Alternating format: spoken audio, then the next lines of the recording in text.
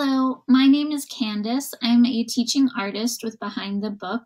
Today I'm going to be doing a quick demonstration with you of the water tank project. Let me show you my work area. So we're going to start with a piece of watercolor paper, some crayons, some watercolors, a little towel to dry your brushes on, and a cup of water with some paintbrushes.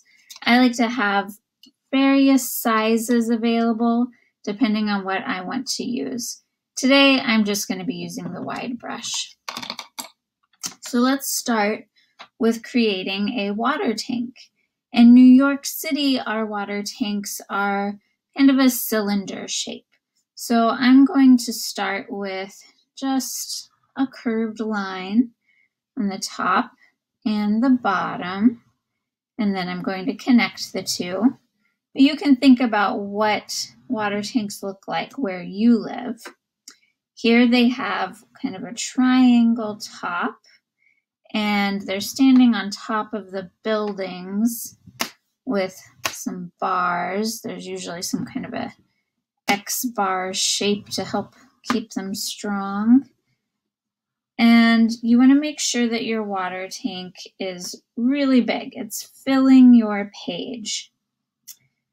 The next thing we're going to think about is, why is water important to you, and how can you save water in your life? One tip I know is that you use less water when you take a shower as opposed to when you take a bath. So I'm going to draw a little shower head. And your drawings can be as detailed as you like or as simple as you like. I'm trying to work really fast today, so I'm just going to be pretty simple. This is a kind of activist art because we are trying to spread a message by using art as a way of communicating with other people. And right now I'm using a white crayon, and you might wonder why I'm doing that, but it will all be revealed in just a moment.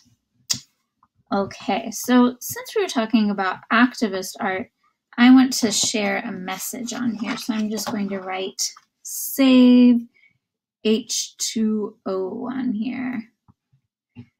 I know you can't see it yet, but hopefully you will eventually. All right, so save H2O for save water. Okay, so like I was telling you, I'm using crayons. Crayons are made out of wax.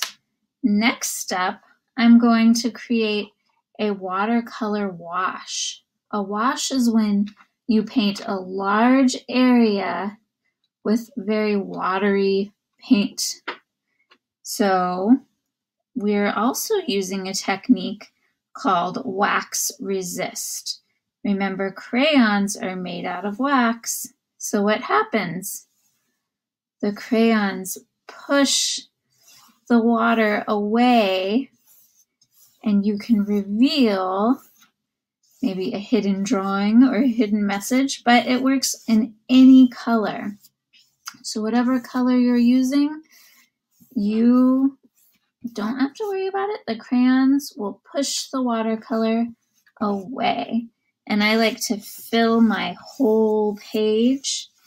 Remember, for yours, you might want to have a different color background than you have for the water tank, or different colors for the details of your drawing, however you like it. But I'm doing just one big wash. Okay, so here's my painting revealed. A water tank with a message, save water, and it even shows you one way that you can do it, by taking a shower instead of a bath. All right, well, have fun creating your water tanks. I can't wait to see them. Thank you. Bye.